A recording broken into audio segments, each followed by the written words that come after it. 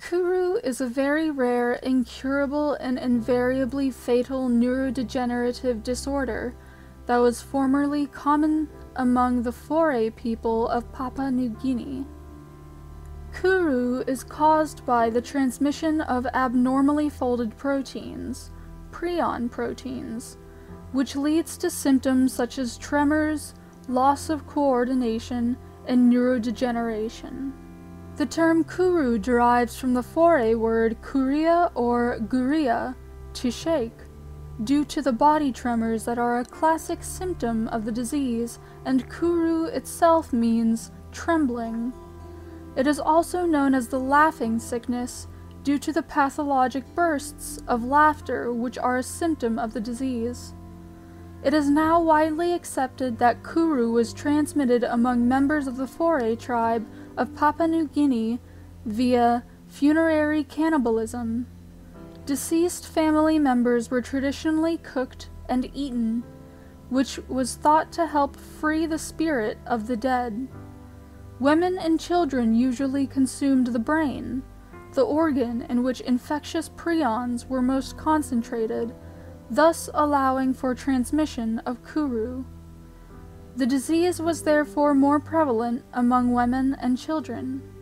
The likely started when a villager developed sporadic Creutzfeldt-Jakob disease and died.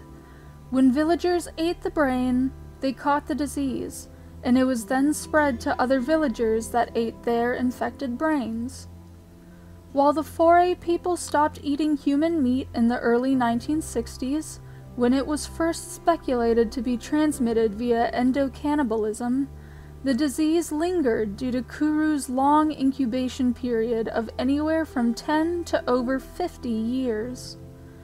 The epidemic declined sharply after discarding cannibalism, from 200 deaths per year in 1957 to 1 or no deaths annually in 2005, with sources disagreeing on whether the last known kuru victim died in 2005 or 2009.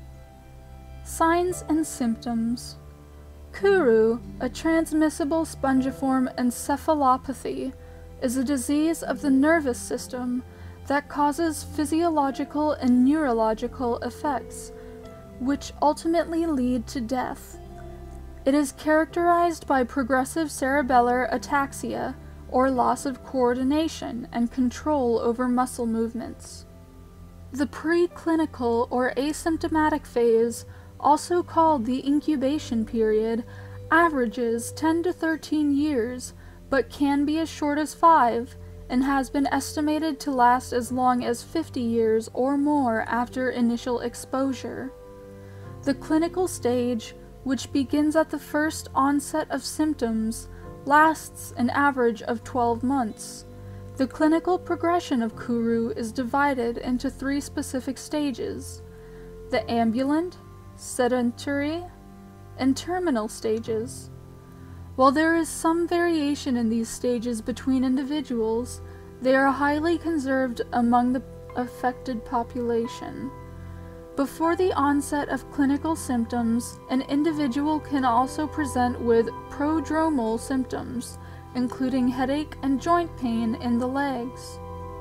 In the first, ambulant stage, the infected individual may exhibit unsteady stance and gait, decreased muscle control, tremors, difficulty pronouncing words, and titubation.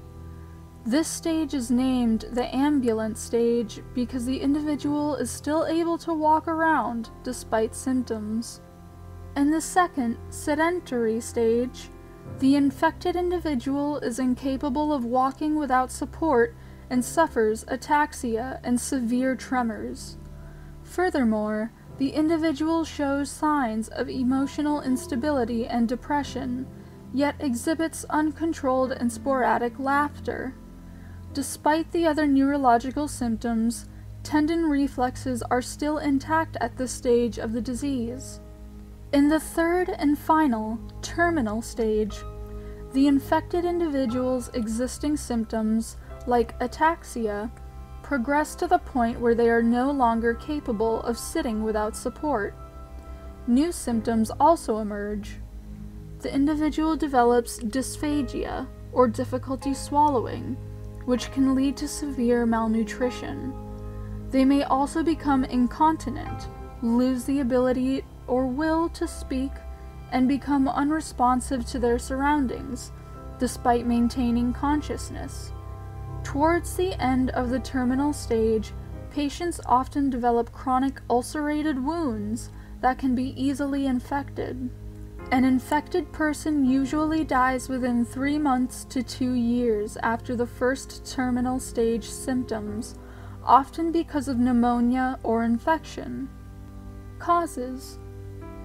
Kuru is largely localized to the Foray people and people with whom they intermarried, and was transmitted through ritualistic cannibalism. The Foray people ritualistically cooked and consumed body parts of their family members following their death to symbolize respect and mourning. Because the brain is the organ enriched in the infectious agent prion, women and children who consumed brain and viscera had much higher likelihood of being infected than men who preferentially consumed muscles.